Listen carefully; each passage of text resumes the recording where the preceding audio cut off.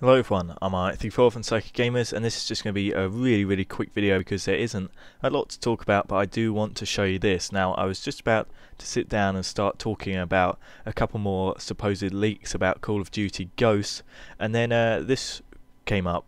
Basically, the official CallOfDuty.com website has changed their front page to this weird mosaic. It's just lots of different people off social media, so Facebook and Twitter, and they've made it into this mosaic that forms this shape that you can't really see, but you can sort of make out two eyes and a nose, and if you look at the mask that they've used over the top of it, which you can find in the source code of the site, you can see a bit clearer there is two distinct sort of eye circles.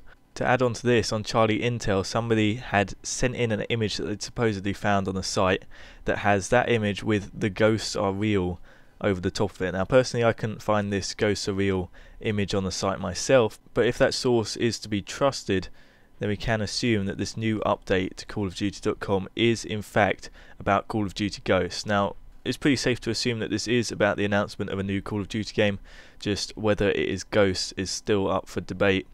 Supposedly the 1st of May is the date to watch out for an official announcement, so it's only a couple more days to wait and we'll see exactly what's going on. As I said, just a very quick update. If there's any more news that comes out about this, I will make sure to update you.